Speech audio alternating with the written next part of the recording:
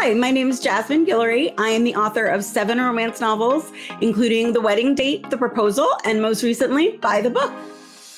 By the Book is a contemporary reimagining of Beauty and the Beast set in the publishing world. Isabel is an editorial assistant who goes from New York to California to help a slightly beastly former child star, Beau Towers, write his memoir. And as they work on it together, they fall in love. Beauty and the Beast, I think, is the perfect book for a little girl who loves princesses and also loves to read. Like, I loved books. I loved libraries and bookstores, and, was a big reader as a kid, but I also loved princesses. I love dressing up as princesses. I mean, I still do in a yellow dress, just like Belle. It felt like an honor and a privilege to be able to write this kind of book about a Disney princess who was a Black Belle. It also felt terrifying that, I was going to be the one to write this.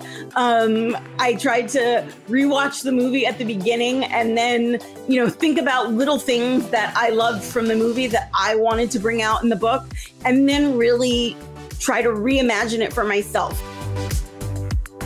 For her to be able to fall in love with Beau, she had to know that she was going into that on purpose, to know that she had really made the decision both to live with him and to learn about him and to fall in love with him. I think that, she couldn't have fallen in love with him while thinking of him as kind of a punishment for her or something bad. I think I wanted him to be,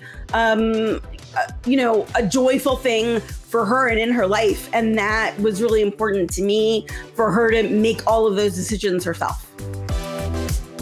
There are so many second acts in life. So many times we're told that you have to make a decision about your life early on, that if you get something wrong, you have to, that's it, that's done for you.